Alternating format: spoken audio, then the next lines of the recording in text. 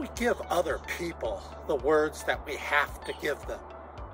You know, it's simple. It's just like if you have something in your life, you can give it. If you don't have it, you can't give it.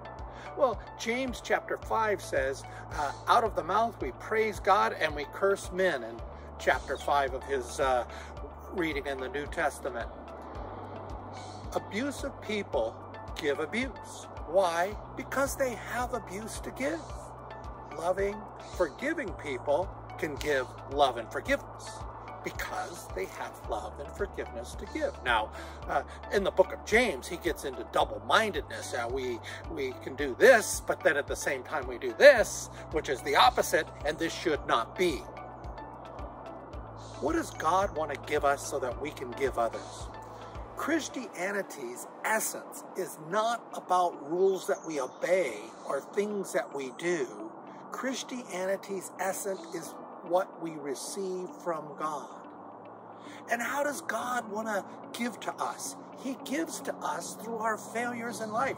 When things come out of our mouths, words that are inappropriate, we take those words before God, not to say, well, double down next time and do a better job. No, we take them to the cross with Christ, and there we see forgiveness.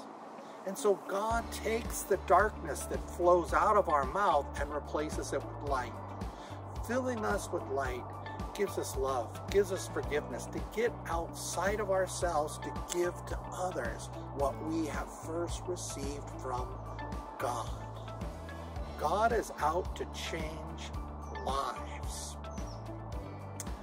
I want to know what you think. You know, if God has changed you in any way, the things that come out of your mouth and have brought you from one place to another. Of course, this is a lifetime work.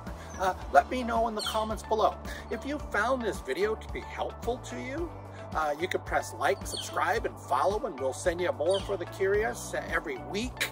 If this issue about what's inside of us and what we give with words would help some of your friends on your friends list and what God wants to give us, please feel free to share it, and then perhaps God can use His grace and love in your life of your friends. But in any case, as we say, Salam ala fiaratek, la paz de dias en tu viaje, may God's peace be with you on your journey.